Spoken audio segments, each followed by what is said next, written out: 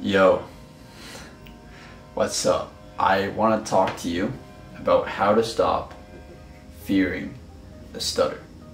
How to stop fearing your stutter, because I think deep down inside, you know that is causing you so much pain. That is causing you to be in your head 24/7, thinking of ways to exchange your words, thinking of different ways to start the sentence, thinking of anticipatory everything. You're anticipating everything, every conversation you may have, the talk with the boss, you talk with your friend. You're just in your head, living in your head, and I think you know the fear of the stuttering is playing a fucking massive role to this. So I want to show you how I work with my clients to reduce this fear of stuttering. One of the ways, okay? There's a couple different ways we do this. Let me share one of the ways right now. Before I hop in, if you don't know who I am, my name is Gillis, and I help people overcome stuttering the same way I did.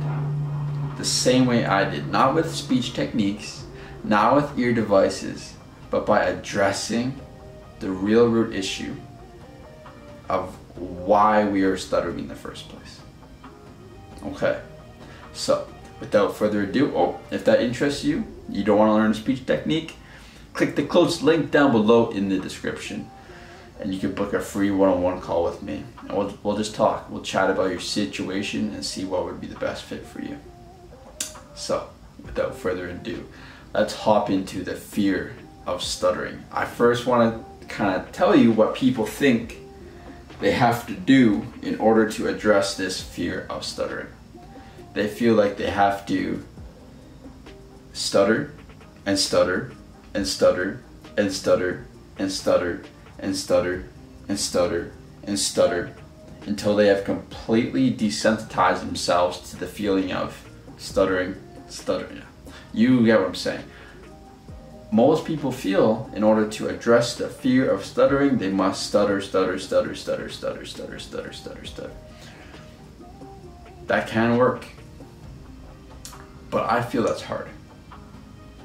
I feel that's extremely hard, because that's the last thing we want to do, right?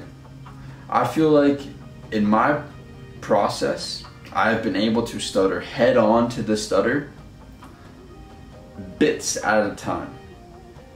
Bits at a time when I was feeling good, when I was at a high motivation. But it would go high and low, and then I'd stop for months, and then try again, and I'd stop for months, and I'd get down on myself that I'm a lazy piece of shit and I can never stick to.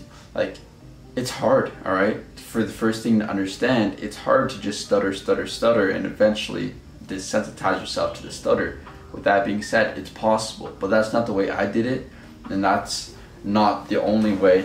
It's one of the ways, but definitely it's not going to be enough to bring you across that line unless you just have the most discipline and the most mental grit ever to go through these interactions. What is much more plausible, what is much more achievable, and what is much more beneficial to you is if you understand the why you fear the stuttering in the first place.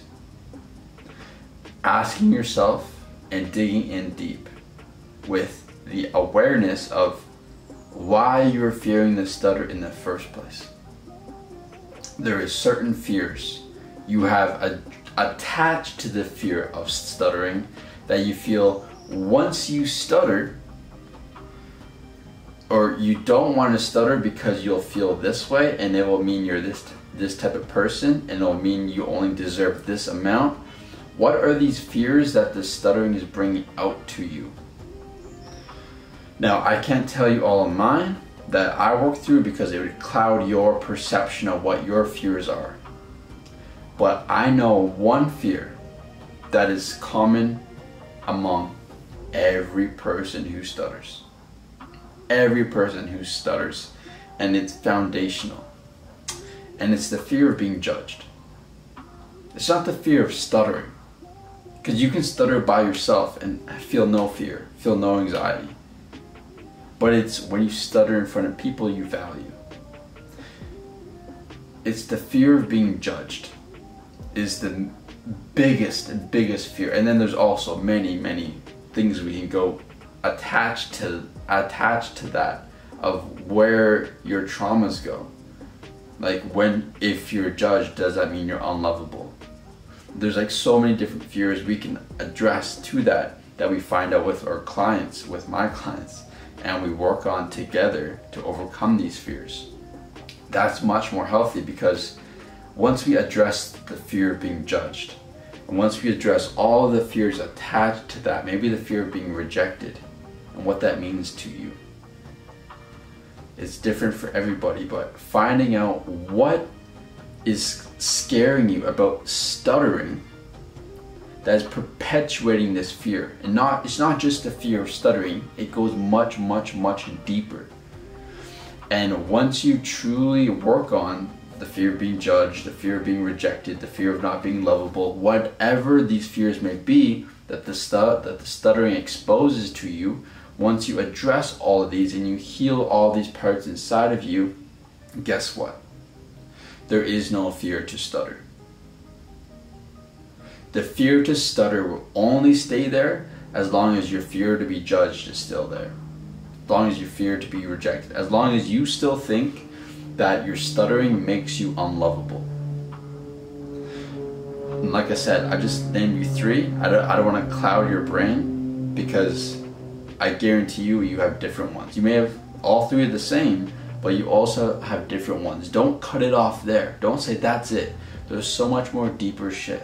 I had a client one time who was feeling resistance to overcome his stutter, because he then thought, okay, this is deep. I wasn't planning to talk about this, but he then thought that if he did overcome his stutter, and if he did speak fluently, and he was free, what excuse would he have now to not be living the life he wants to live? And that was playing in his mind through the awareness that we gained and starting to resolve that. Because if that was still there, if there was that constant resistance to overcome stuttering, because then he'll be exposed to his real shortcomings, his real flaws, his real inadequacies, as he said, then he wouldn't want to overcome his stutter. Then he'd be constantly sabotaging himself along this journey. So realizing what is stopping this and what fears are stopping you from overcoming this fear of stuttering, and just overcoming your stutter in general, is absolutely massive. So that's what I want to tell you. I want to tell you, you don't just have to overcome stuttering by stuttering and desensitizing yourself to that stutter, but seeing what fears are connected to the stutter. The fear of being judged, for example, again, that is much deeper rooted than the fear of stuttering. And once you heal that, you heal the fear of stuttering. And why this is so much more holistic way of looking at it is because if you heal the fear, say that 3 times fast, heal the fear of being judged, you unlock everything else in your life that you were stopping yourself from doing because you're afraid to get judged. And this is the holistic way to look at it, because really how I work with people is we don't overcome the stutter. We don't address the stutter. We address the real internal shit going on that is keeping the stutter upheld and fluency on this pedestal that you think everything will be rainbows once you're there. No, you fucking won't. No, it fucking won't, because you haven't addressed the real root issues in the first place. I hope that made sense. If it didn't, drop a comment, but I think it did. And if it did make sense, also drop a comment. I want sensory comments. I want unsensory comments. That's not even the right words to use in the comments, to let me know if that made sense to you. And with that being said, if that resonated with you and you're like, yo, you know what? I want to address the real root issues, not just the stutter itself, but the internal dialogue, what's going on, my fears, my traumas. I want to address that, release those, so that there is no fear to stutter, and so I can express myself freely and expressively, regardless of the interaction, regardless of the environment. If that sounds good to you, then again, this is what I do. This is my living. I help people do that, just like you. Just like you, the same way I overcame my stutter. If this sounds good to you, click the closest link down below in the description. Book your free one-on-one call with me. We will have some time set aside to just chat and see what's going on in your life, where are you stuck, where do you need help, and seeing if it would make sense to work together. And with that being said, I hope this was fucking mind-blowing, because I love you. And I'll see you in the next video.